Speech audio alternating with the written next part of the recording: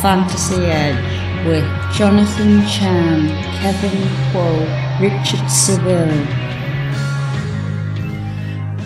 Hello and welcome to the Fantasy Edge. I am Richard Savill of FantasySixpack.net, and joining me shortly, Jonathan Chan, also of FantasySixpack.net. Kevin is not with us once again this week. Hopefully, he'll be back next week to provide us with his wisdom. But, Jono, we're here. We're ready to do it. And how was your weekend in fantasy? Oh, awful. Terrible. Just the worst. Awful. Could not have had a worse week. Why? What happened? It was, Metcalf Wilson. Yeah, I had them. I have no part of Russell or Metcalf. Just everybody else was garbage. But on the plus side, the Patriots beat the Ravens, so I can't complain. Well, that's a big deal. In our league though, in our league you did well. You got a better stack than me. I do have DK Metcalf and Russellson, and you've got a better combo. Kyler Murray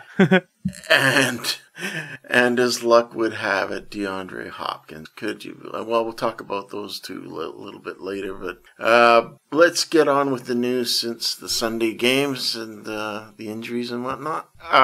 Drew Brees benched himself in the second half of the 49ers games, but people were wondering whether it was Peyton, but it didn't look like Peyton wanted him to stay off the field, but Brees pulled himself, and apparently, and it's turned out that he's got broken ribs and could be out for a while. Jono, people are running out to get Jameis Winston, but Peyton hasn't made a decision yet. Could it be Taysom Hill? I don't think so. I think it's got to be Jameis, right? Yeah, Peyton's. There's a lot of Peyton never actually gives you an answer. He's gonna keep teasing Taysom Hill just to keep the next week's team off balance, but it's Jameis. If Hill goes in there, it's going to be, his classic Wildcat, whatever, the occasional throw, but the main quarterback, the man making the passes, will be Jameis Winston. Yeah, would there be a way, Taysom Hill's an interesting guy. Everybody in fantasy knows him, but you can't own him. Everybody knows how good he is. What position could he play that you could actually pick him up and start him? Was there any? I believe he qualifies as tight end in ESPN leagues. So this week, if he, I don't play ESPN, but if he does actually qualify at tight end in ESPN leagues, you should probably add him and play him this week, because I get the feeling he's gonna get some of those trick plays near the goal line, or maybe something where he's gonna score more points than he normally would with Breeze in there. So yeah, if there's a week to do it, this would be the time. I think we could even see a timeshare quarterback where Taysom Hill gets a little bit more snaps as QB than he usually does. I think that's a possibility too. But you can't argue the arm of James, who throws a lot of interceptions though. But anyways, we'll see how that all works out. But Breeze out for his week.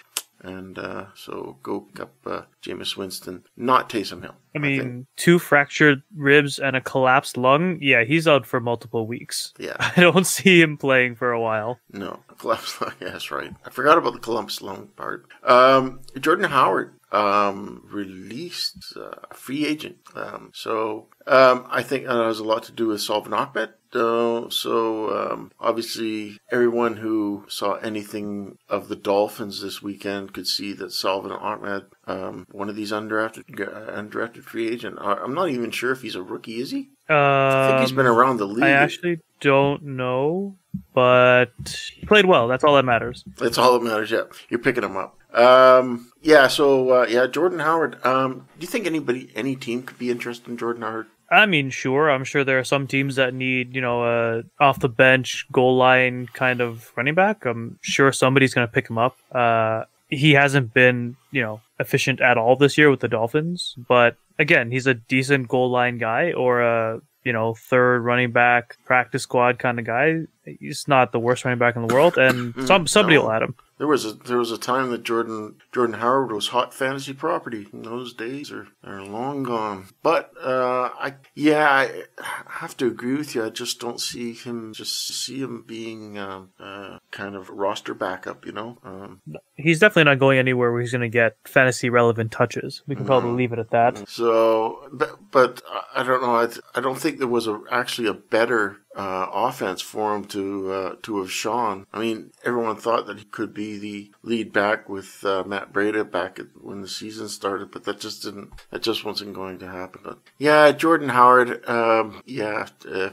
don't forget to drop him if he's still somewhere got cobwebs on your bench somewhere. But make sure you drop him and pick up somebody new. Teddy Bridgewater.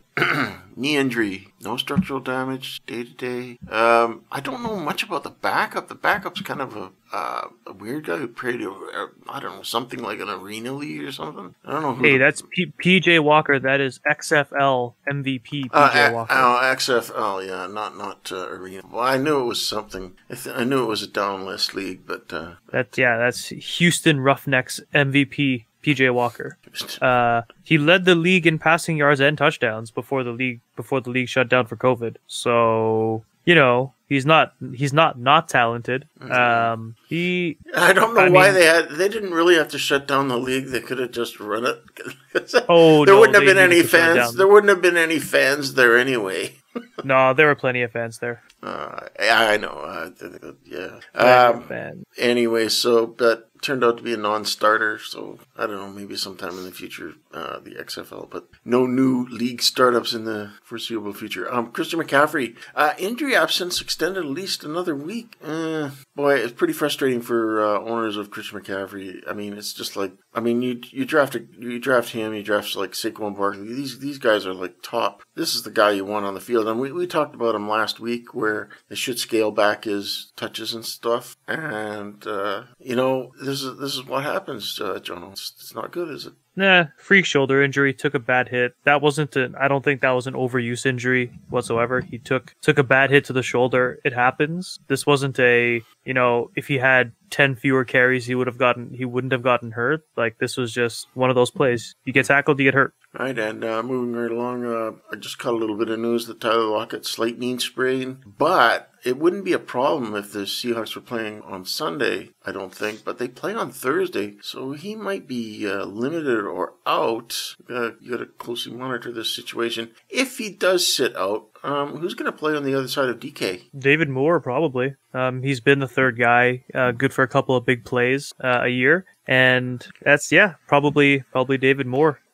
Decent low-end flex, I would say. Would you spot if he plays? Worth a spot start? Depending on the depth of your league. I don't think he's going to get a ton of. He's not going to get Lockett targets. But he's solid if you're in a deeper league or you have a bye week fill in or a couple of injuries you need to fill in for. Mm-hmm. If Lockett doesn't play, then there are definitely worse options than Moore, who's playing alongside Russell Wilson. And finally, on the list, I don't know. I'll ask you if you've caught anything else, and because I drew up the news considerably earlier than usual, so I might have missed other items that have come up since I did this. Drew Lock, rib injury, chance he won't play. I know you put him forward as a streamer, and he was looking good as a streamer until this weekend, and the wheels fell off, and Lock didn't look very great. So yeah, I didn't think the Raiders were gonna absolutely destroy him like that. That was not foreseen.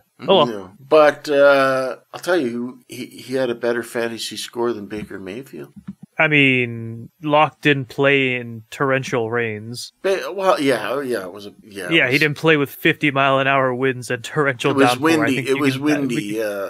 Yeah, I think we can give Baker a pass for that one. He didn't play badly. They just handed the ball off 45 times. And as I mentioned, the two big boys from Ole Miss were shut down this weekend. Only 2.6 and 3.8 fantasy points between them. That's pretty bad. I was quite amazed at Jalen Ramsey, how he was able to shut down Metcalf this weekend.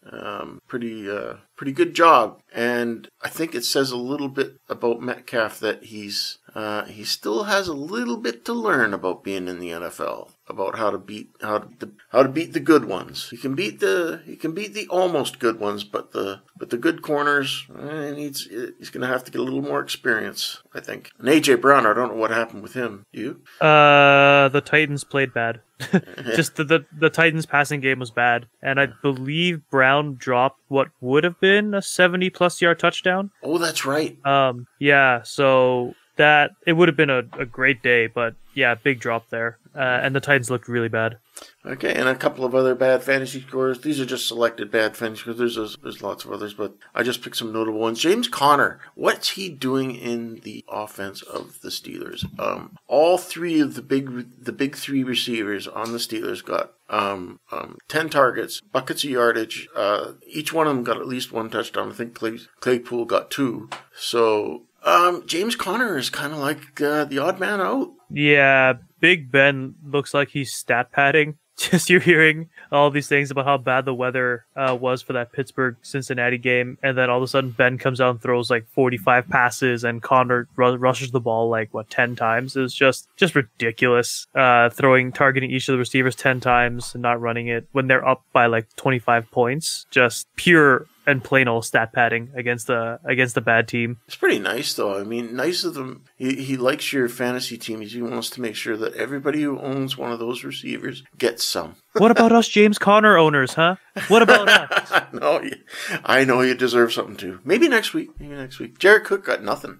2 targets, sort of touted as a TE1, and, well, it's been 2 weeks. He had that bad fumble in the Buccaneers game, which was a big blowout. He was struggling to get a touchdown, and he fumbled the ball, and he's sort of fallen. Is he off the radar, or is he going to come back? I don't think you can say he's off the radar, but yeah, it's been disappointing for sure, but I'm sure he'll come back at some point when everybody's already benched him or dropped him. Okay, let's look at our top fantasy scorers, and it's kind of surprising was to who was at the top. Tom Brady. Well, he did come back, didn't he? Came back from a bad game. One of his worst of his career, and comes up with one of the best. That's Tom for you, isn't it? Yeah, I mean, he's still good. You don't really notice the age thing with him. The weapons he has doesn't hurt, but like way to bounce back. He had, everything was working crisp. He got everybody involved. And Ronald Jones running for just under 200 yards didn't hurt either. So it was a good day all around for the Bucs. Yeah, it was definitely unforeseen that Ronald Jones would carry the rock that much. I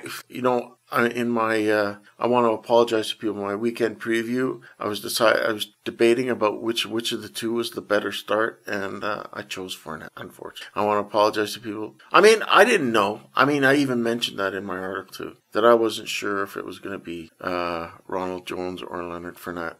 You can't really pick them week to week. No. Even early in the game, everybody was like, as soon as Jones fumbled, everybody was like, oh, here we go, it's Fournette game, and then Jones was just given another 20 carries. So who knows? Mr. Boom Bust, Marquez Valdes-Scantling tops the list. Don't you just hate that guy? So irritating. You start him, he'll catch 2 passes for 10 yards, and then you bench him, and he. Well, what was this game? 120 something yards on 4 catches or something like that. Just insane. Barring whatever Dalvin Cook does for the rest of the game against the Bears tonight, Alvin Kamara will end up as top running back for Week 10. Kind of a normal guy that should be there, obviously. So. Yeah, it's not out of the ordinary for Alvin Kamara to be the number 1 running back. He can hold it. I think he's hit 30 points in almost half his games this year, or something crazy like that. Oh, that's awesome. Awesome guy to have. Although this week's the road to it this week was a little funny. He only had 15 rushing yards and averaged under 2 yards a carry, but scored 3 touchdowns. So, yeah. That was fun. He had his first touchdown, he was actually in the negatives for rushing yardage, which was interesting to see in the box score. And finally, blast from the past, Gronk. Gronk goes to the top for Week 10.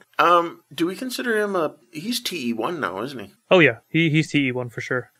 So those of you who picked him up and stashed him before the season and held on and were patient, got your reward. And you had to be patient with Gronk. It took a while for them to get the juices flowing, didn't it? Yeah, I mean, I think Gronk was just shaking off the rust for the most part. But the last 5 weeks, I want to say, 1, 2, 3, 4 of the last 5 weeks, he scored over 10 points in half PPR. So he's been good for sure. Oh, it's time. Or 10 points in. Sorry, go ahead. Oh no! Finished 10 points in standard. Excuse me, for the last 5 weeks. So he's been playing very well. Yeah, he's been great. Observations, or what what we learned what we took note of. What did you notice this weekend, or what is your observation of for week 10? Yeah, this goes off the Browns Texans game, and Nick Chubb owners in particular. The man came back from a torn meniscus, put up 124 yards and a touchdown, and everyone, or his owners in particular on Twitter, were just complaining and other profanity that I'm not going to use, just that he didn't run in that last 50-yard run for a touchdown. Oh, yeah, that's right. Yes. Instead, he stepped out and and iced the game for his team. Instead of, maybe accidentally pulling a Todd Gurley, he actually won his team the game, which is what NFL players should care about. And then he's just getting all this slander and all this crap on Twitter. And it's like, they don't play for your fantasy team. Yeah, it's disappointing. I'm a Chubb owner, and I might lose because he did that. But the Browns won the game. He did his job. And if he scores 18 points and you still lose, then maybe the rest of your team has a problem, not Nick Chubb. So, you know what? I didn't check out all the howling that there must have been after that. I guess there was so much of it. There was, yeah, I can imagine. Yeah, because Chubb comes back. But I mean, look, you're getting the yardage there, but it's true. We like the touchdown because the touchdown in fantasy is the fist pump. And when you don't get the fist pump, you feel robbed, right? And when people don't get they see him running for the end zone, and then all of a sudden he parks it at the one. It's like, oh.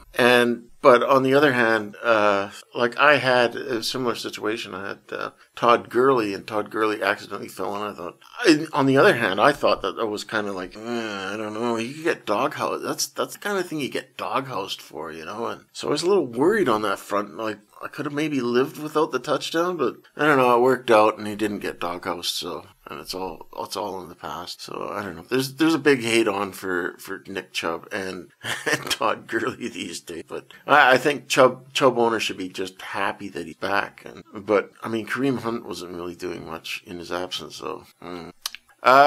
Yeah, but you're right. Fantasy managers, people are. Anyways, I noticed, my observation is, Russell Wilson has done it again. He's looked like the MVP through the first, 8 or 9 weeks. And this week, I don't know. Now Kyler Murray looks like is the front runner now. And once there's a new front runner, it's kind of hard to get it back. I'm sure Russell will try, but the MVP, though, is a lot more, not so much about Russell, but I think it's a lot more to do about the people that are around him. And I'm not saying that he doesn't get the help that he needs or anything like that, but yeah, it is tough. The Rams do, I think he got sacked 4 times in that game. And it was really tough day for Russell. But I don't know. It just doesn't seem like the team was rallying around him. I think I don't know. It seems like whenever they play the Rams, I don't know. It's never joy for Russell. I never see him have a good game when he's visiting the Rams. When the Rams come to Seattle, that's a little bit different. But I don't know. The Rams seem to have the Seahawks number a little bit. But yeah, it just seems like once again, I think I'm feeling that the MVP is slipping away from Russell. Don't you? Again. Yeah, I think it's a 2-horse race now. Russell and Josh Allen have kind of very strongly fallen out of it, and now it's Mahomes and Kyler Murray all the way for that, for sure. And moving on up, I'm going to start with moving on up. One of your favorite guys, or the guys you recommended to pick up, and this guy, Jacoby Myers, believe it or not. We talk about tiers in fantasy football and stuff like that. Jacoby Myers he's gone from WR4, and now he's the WR3, and I think it is even conceivable that Jacoby Myers even start entering the WR2, 3. He could start moving into the WR2 area. If you think it's possible? You think he could move into a higher tier than WR3 now? Because he's solidly in WR3 territory right now, for sure. But he would need to start scoring touchdowns.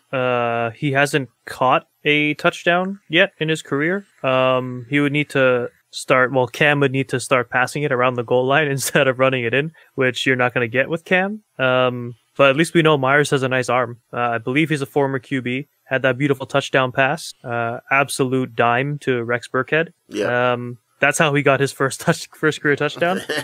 But the volume is there. He is very, very clearly Cam's favorite target. Cam actually coached him in one of his youth leagues early in his career, so they have a rapport. They've had a years and years long rapport. So they know each other. They're comfortable with each other, and even when like Harry was back, I didn't even notice N'Keal Harry had come back until halfway through the first. It's like, oh, look, he's playing. He's still not doing anything. Yeah. The only thing here is now when Edelman comes back, he and Myers both play the slot.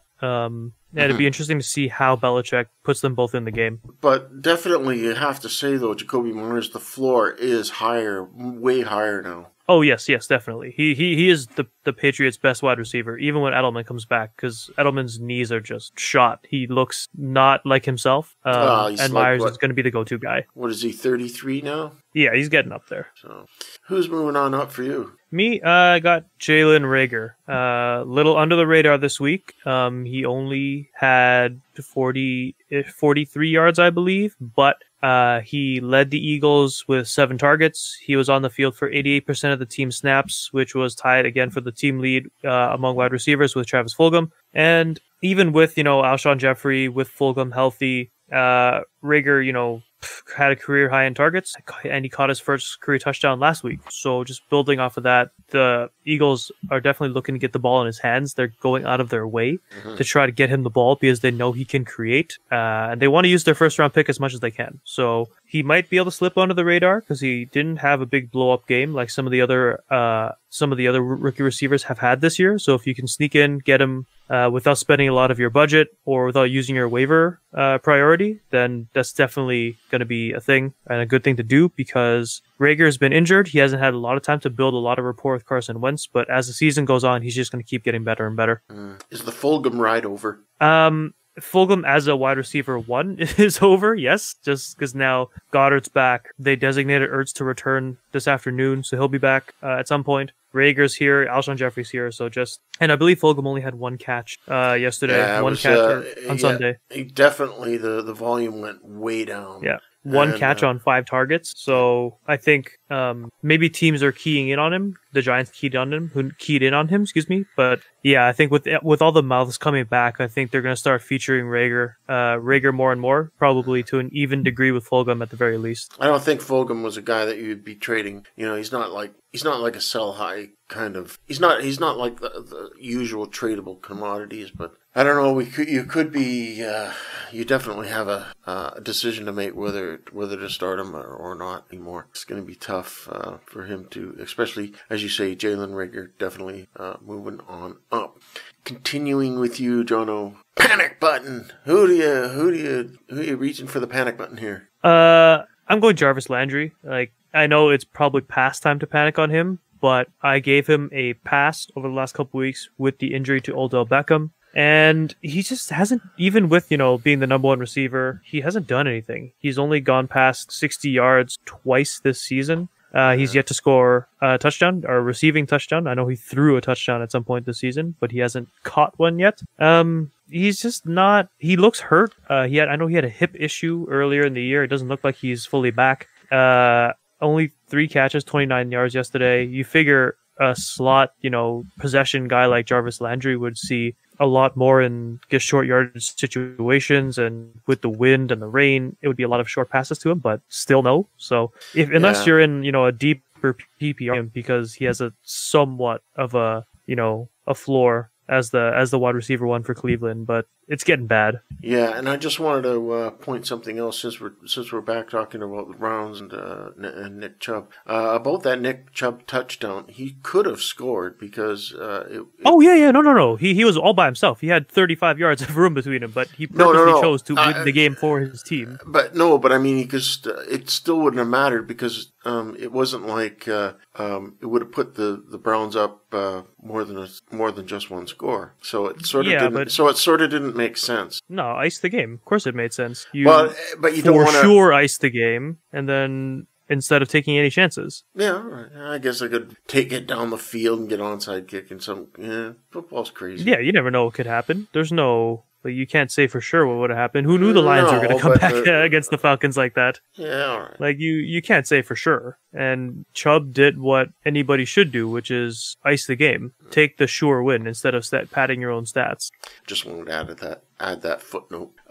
Panic for me is Michael Thomas. Now that Breeze is out, and he should have had a better game against the 49ers. I don't know why he wasn't used very much. And it didn't look great. I think he's got to be used a little bit more because I think Tre'Quan Smith got hurt and it looked pretty bad. So, I mean, they've got no choice but to go to Michael Thomas. I don't know what is actually happening with Michael Thomas. I don't know why. I mean, you can say that Alvin Kamara owned the game. It was one of those games where it was Alvin's game, right? So that's a funny thing too. I always forget when that Kamara's first name is Alvin. I don't usually call him Alvin.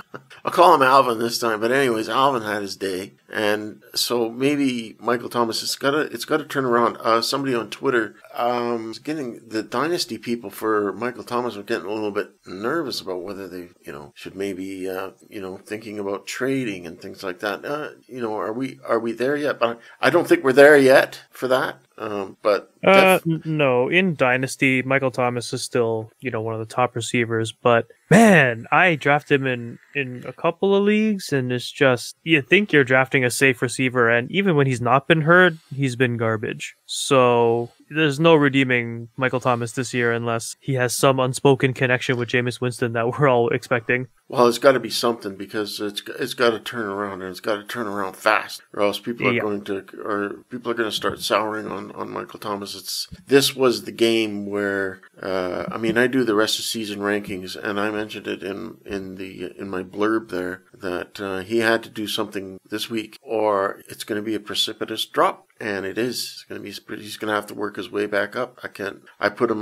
He was currently at rest of season 5. He's going to fall down the ranks. So, anyways, it's time for our favorite segment. Here it is, Mr. Unlimited. You gotta be unlimited. You gotta be. And we've got the two guys, and this is going to be a hard choice for us, isn't it? I wanted to give it to Kyler Murray last week, but he got edged out because he lost the game. But he had a great game. He got 100 rushing yards last game, but he threw the pass, and DeAndre Hopkins caught the pass, and I might as well let the cat out of the bag. But we both chose those two players to be Mr. Unlimited, and I want to make the case for Kyler Murray based on the simple fact that he could have had it last week if he'd won the game. He would have hands down won it, but Dalvin Cook won it the second time in a row. I know that's not really a good thing to go by, but Kyler Murray just over the past 2 weeks has just been solid. The top quarterback you want to own in fantasy right now. And DeAndre Hopkins, like this week, the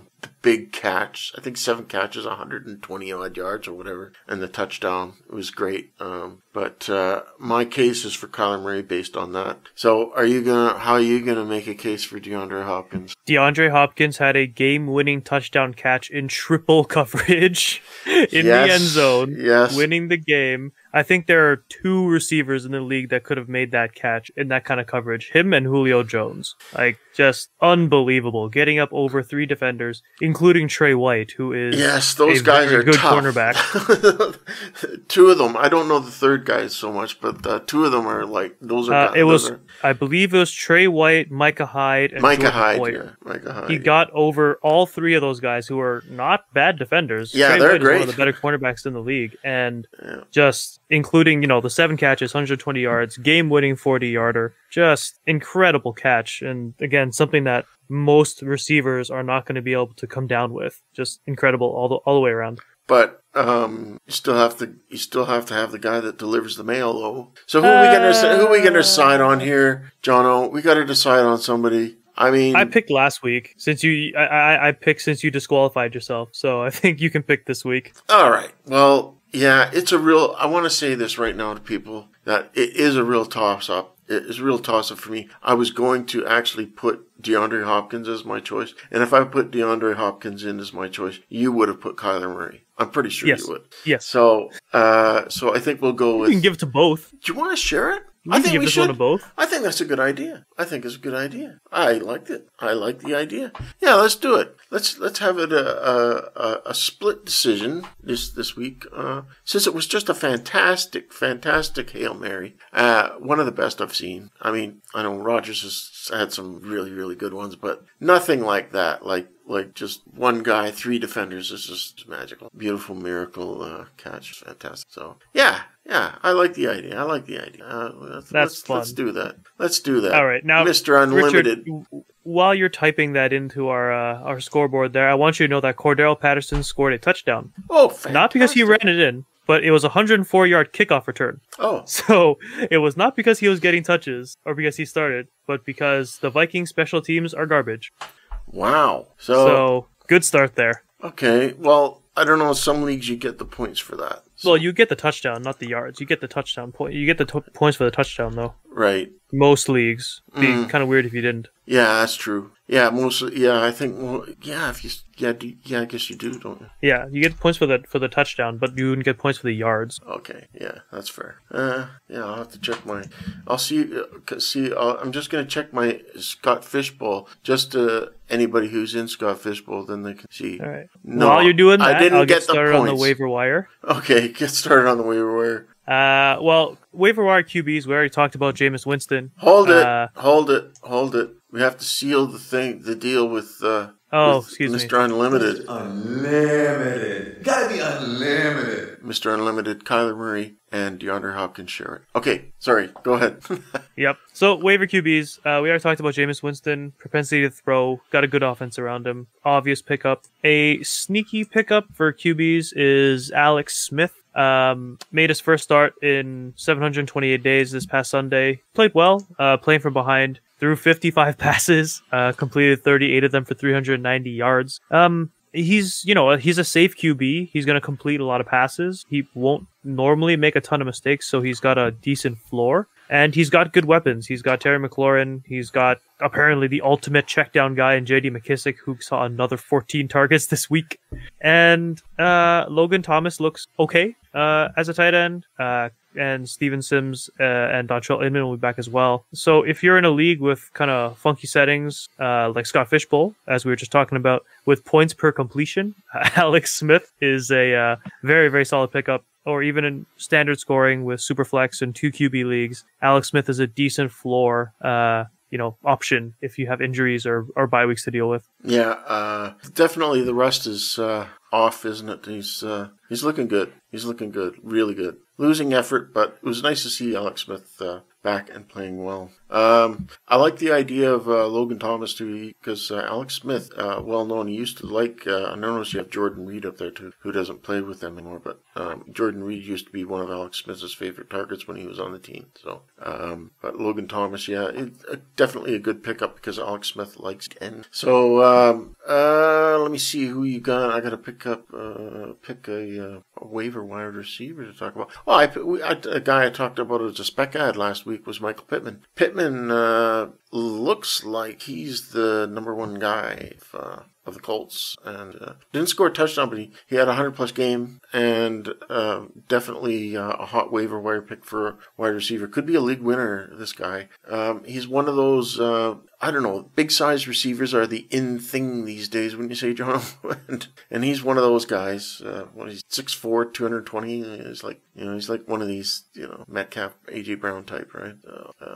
Pittman, go out and grab him. Yeah, for sure. I mean, T.Y. Hilton looks, washed, not good anymore. Zach Pascal's just a guy with Paris Campbell injured. Pittman seems to be the number one, so it's good there. Yep. Should I do running back or another receiver? Pick another. All right, I'll go Keelan Cole just because we talked about Tim Patrick a couple times already. I think I talked about him last week. Keelan Cole was a decent floor guy to start the year. Had consistent targets, no fewer than 5 through weeks 1 to 6. Bottomed out weeks 7 and 9, just 2 targets, but bounced back this week. Had a pair of touchdowns, one through the air and then one on a punt return, which he made the punter look kind of silly, which was great. Very fun highlight for me. But he's back. He had 7 targets, so it looks like with Luton in there, he's kind of picking things up again, getting the targets, and hopefully establishing himself. He's not a ceiling guy. Cole's never been a ceiling guy, but in PPR leagues, decent floor for a Jacksonville team that's going to have to throw like crazy, especially against Pittsburgh next week. So I don't know if they have to throw like crazy. I mean, the running back is pretty good. If Ben was stat padding in the rain against the Bengals, he's going to be stat padding against the Jags. Well, okay. But I'm a little bit of two minds about Keelan Cole because it really doesn't seem like there's a guy. I mean, like DJ Chark, this was a game that should have been. I think he dropped a long pass too. I think we talked about another guy. It was AJ Brown dropped a long pass, and DJ Chark is kind of like a one of these. He's a stud receiver supposedly, and I don't know. Keelan Cole. It was a boom game, but he's a boom bust guy. To me, really. Yeah, he's a touchdown. He's like a touchdown guy. He's like a 50 yards, 5 catches, and then hope he gets a touchdown kind of guy. That's what Keelan Cole is. Yeah, okay. From that point of view, I'm with you. All right, from that perspective. Before we move to running backs, you've got Denzel Mims on there. Why Denzel Mims? Can you explain Denzel Mims? Is he's not going in the article, is he? No, not this week, but he's been back 3 weeks. He's got at least 7 targets in 2 of those games. No fewer than 42 yards. The Jets clearly want to use him, and the Jets why don't not? Score. Like they clearly want to use him. He had 8 targets last week against the Patriots, 62 yards, and then 42 yards exactly in each of his first 2 games. And he's still a rookie. So as he continues to improve, and Flacco seems to want to throw it like crazy, then why not? If you're in a deeper PPR league, he's getting the targets, and he's apparently has a decent yardage floor. So why not? Yeah, dig in. Time for a waiver running back. Why don't you get us started? Start with the big guy. Kalen Ballage? No. I'm starting with Kalen Ballage. The hot pick.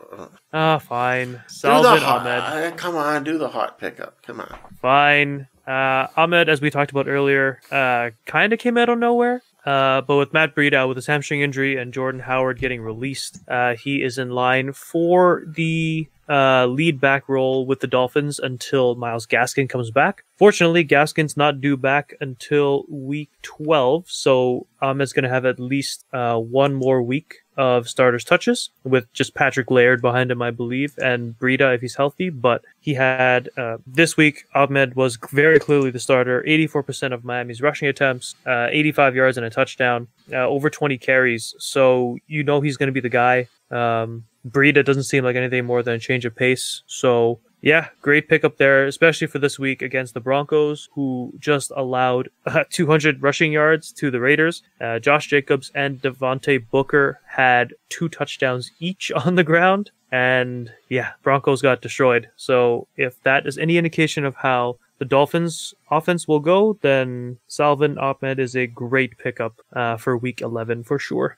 He is a rookie, by the way. Yeah, I looked that up while we were talking before. Yeah, he is a rookie, and there's quite a few diamonds in the rough in the undrafted free agents. There are quite a few that are that want the job, and I think that always helps. I mean, you look back. I mean, Arian Foster was an undrafted free agent, and look at him. I mean, he was fantasy gold at one time. Remember? He used to get hurt a lot, though. I think after the first couple of seasons, then he started getting hurt stuff. But anyway, it's good. There's a few nuggets out there from the undrafted free agents. It's been a pretty good year. A few of them are cropping up. I'm not gonna talk about Caleb Ballage. You know what? I think I have to talk about Caleb Ballage. All right. I'll talk about Caleb Ballage as much as I detest, and I gotta own up to the fact that Kalen Ballage did something on the Chargers, and when you're doing it, you're doing it. I just gotta get the stats up here because they're unbelievable. I got it. He had 18 carries and 5 receptions against his former team. Yeah. And 102 total yards. Yeah. So 2 weeks in a row. And I can't argue the fact there's Jets coming up. And so Oh, revenge game number 2. Yeah, revenge game number 2. Yeah. He's bounced around the league. I guess I should be happy for him, and I guess I gotta give credit where credit's due and hold my hand up that maybe Kalen Ballage is finding his foot and he's starting to do the job, and so. Kalen Ballage has kind of like been the butt of a lot of fantasy jokes over the years, but he's coming out and doing it over the years. When I say over the years, I mean over the last couple of years. He hasn't been in the league that long, so. But yeah, obviously the thing is that he lands on a team because the reason he's landing on these teams is because there's something coaches like about him, and maybe I'm not seeing it, and maybe he hasn't put in the full performance, and maybe he's starting to show it now, and maybe the Chargers is the right thing. And with Justin Jackson, I think they put Justin Jackson on IR. I think you mentioned that. He's not on IR. He's hurt, but he's not on IR. He's hurt, but he's not on IR, so he's out anyway. And he's eligible to play. Like if he's healthy, he'll play next week. Yeah, but Kalen Ballage looks effective. He's showing it in fantasy points, so by all means, go for it. So I've talked about Kalen Ballage. Do you want to talk about anybody else before we go into our next segment? Nah, I think we're okay. The other 2 guys we have listed here are Wayne Gallman and Nyheim Hines, but I'm pretty sure those guys are owned in at least 50% of leagues. But at this point, they're not exactly sneaky pickups. So no. just add those 2. They should be owned pretty much everywhere at this point. So Hines with a career game on Thursday. Yeah. So Hines definitely looks like he's finally coming into his own. I mean, it started off the season like it was going to be that way, and then it just went into a big long drought. I don't know. Rivers decided to start playing football, and it's benefiting everybody, including Michael Pittman. So not so great about Jonathan Taylor though, John. Yeah, Jonathan Taylor looks not good, I guess is the best way to describe it. I wouldn't say he looks, kind of bad, but yeah, Hines kind of ran out, took that job. I don't know if he's big enough to do that on a consistent basis, but Taylor looks completely out of favor. Looks like the coaches don't want to use him. They don't really trust him to be an every down guy, whether it be pass protection or what have you. But I think he had 6 carries or something like that this week or something. It was bad. It was like a season low for carries, and I don't really see any reason for the Colts to pick it up this week. So if you have Taylor, I think you have to bench him. Yeah. So to make room, you got to make room on your roster to pick up any of these guys. And if I have Emmanuel Sanders on my team, I am dropping Emmanuel Sanders. He hasn't done anything lately. He's been kind of off and on, and I mean he had a little bit of a streak going there. But Emmanuel Sanders just doesn't seem to be, this is kind of the funny thing. But he only got 1 target with Michael Thomas back, and Michael Thomas didn't do much. So I'm kind of wondering if Emmanuel Sanders is going to be a thing anymore. But he will be. He's not the greatest guy to drop. But I mean, if you need room and you have him, and you've got a stacked bench. He's definitely a candidate to drop. Of course, this depends a little bit on the status of Tre'Quan Smith, but not really because the other guy, Deontay Harris, is playing very well and he's getting lots of work. So, but Emmanuel Sanders seems kind of like the odd guy out. I hate to say that about the veteran. He's a great player. He's been one of the greats. And I hate to say to drop Emmanuel Sanders because I've really liked him. I've owned him in the past. He's always, when he was on the Broncos, he was just fantastic. And even in his early days, this is going way back to the Pittsburgh days. So I'm not saying he's completely washed, but I think you can move on from him. Yeah, I agree there. My drop is Bills running back Devin Singletary. With Zach Moss back, Singletary's been completely phased out. He only has 6 carries over the last 2 weeks. He's been out-carried by Zach Moss 16-6, out-touched 19-10, and you can't even really hope for a touchdown with Singletary, or cheap goal line touchdown with Singletary, just because Josh Allen is the goal line back for the Bills. So, yeah, there's nothing really you can say for Singletary in defense of Singletary at this point. He's been phased out, beat up by another back. His quarterback is better at running the ball than he is, so yeah, Singletary, not worth holding on to anymore, especially with a bye coming up. All right, time for mustache. Who are we stashing ahead of the game? Getting a little bit ahead of the curve. This is our spec ads segment. Spec ad, I guess I will go. I have Washington football team Cam Sims, the other Sims for the Washington football team. Didn't get a ton of run at all through from weeks 1 to 6, no more than 10% of snaps, but from weeks 7 to 10, including their bye week, he has in the last 3 games 88% of snaps, 74 and 94%. He's seeing the field a lot, and over the last 2 games, he's caught 7 passes for 164 yards. For Washington, he's about 4th on the depth chart, depending on how you see Steven Sims and Dontrell Inman when he comes back. But behind McLaurin, J.D. McKissick, and Logan Thomas, Cam Sims looks like the wide receiver 2. Decent big play guys. He had over 100 yards in week 9. So if he can build that rapport with Alex Smith, it gives Washington just another weapon through the air that they need, because they can't keep checking down to J.D. McKissick 14 times a game. So no, I was kind of wondering who who plays on the other side of McLaurin, and so it is Sims. I wasn't sure because I don't usually follow the wide receivers below after McLaurin. It's usually just McLaurin. Normally there hasn't been a need to do so. McLaurin and everybody else, yeah. Well, Haskins and Kyle Allen, kind of one-dimensional when it comes to they didn't tend to spread it around. I got to qualify this before I have to know, Jono. You got the stats on this at hand, maybe. I hope. Is there percentage owned on Josh Reynolds of the Rams here? You have that. Yep, I can look that up. Give me a second. Sure, because he should have been picked up already. Really. He's at 5%. What? 5%. Yeah, definitely got to pick him up. Look, the last 3 games, 8 targets, 9 targets. And this game against the Seahawks, 10 targets, 94 yards. He's got 2 touchdowns in the season. I mean, it just seems like since week 6, he's been lighting it up, and I'm actually kind of I wouldn't hit the panic button on Robert Woods, but or Cooper Kupp, especially Cooper Kupp, but Josh Reynolds is emerging a little bit. It seems like. John, what do you think of this? I don't know. It's kind of a weird thing. He's out-targeted Robert Woods over the last 3 games, like you mentioned. Yeah, and it's tough to see why. Maybe teams are keying in on Woods a little bit more, but Reynolds has always kind of been, that 3rd receiver for the Rams behind, first it was Brandon Cooks, and then, now it's Robert Woods and all this kind of stuff. He's always been there as an injury fill-in, but now he's, looks like he's established, and he's going to be getting consistent targets. So especially in the Rams offense, he definitely needs to be owned. That's a good pick there. Okay, and so we are into our final thoughts. We're almost at, what are we at? 58 minutes and change, and so we got a couple of minutes to.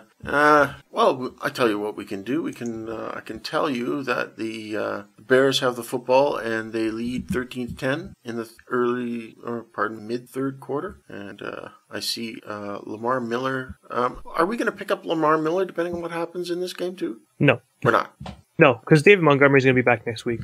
So okay. There's no need to pick up Lamar Miller. Okay, fair enough. It's okay, so going into week 11. Week 11, the big game Thursday night. Jono, it's you've got your pair of guys. You got Kyler Murray and DeAndre Hopkins versus Russell and DK. So who's going to win? Pick a winner. I don't know if I can pick a winner, but I know that this is going to end up being one of the highest scoring games. The Seahawks defense is bad, and the Cardinals offense is good. So whoever wins, they're going to end up winning 45, 42, or something crazy like that. I'll call the Cardinals just because recency bias, and I'm much happier watching the Cardinals because Kyler Murray is very, very fun to watch. Yeah, no 12th man. Yeah, that too. It's a real shame we're not playing each other in the F6P league, though. I wish we were for this game. I just went to check. We are not playing each other. Well, I think we played each other way back. Week 2. But I'm sure the way it's trending, it seems like we're going to meet each other in the playoffs. Worrying times. I hope... Well, it should be a good one. I don't know if we do meet each other in the playoffs. You know, you just never know how these things go. But I will say this though: you've got the hot team right now. It doesn't feel good when you don't have the hot team anymore. It feels like you're sort of like, I'm declining, but I'm not. I got a good team. I guess, going through a bit of a bad patch at the moment, and you're going through a good patch, but all the power to you. I looked at your team. Your team is just studly, very studly looking team. And I don't remember drafting half this team, so I'll take my I'll give credit to my brain for this one. I don't remember drafting half this team. No, I know how you feel. You're having a good year. It's good to see. So, enough about that. Thank you for joining us on the Fantasy Edge, and I hope you all have a good week 11 this week. And don't forget to check out Jono's waiver wire article tomorrow. It is tomorrow, isn't it, Jono? Yeah. Yep. Yeah, I just scheduled it. Right. So you'll be able to get people who listen to the podcast can listen to us, and you can check out his words of wisdom on the website, fantasy6pack.net. See you next week on the Fantasy Edge, everybody. Take care.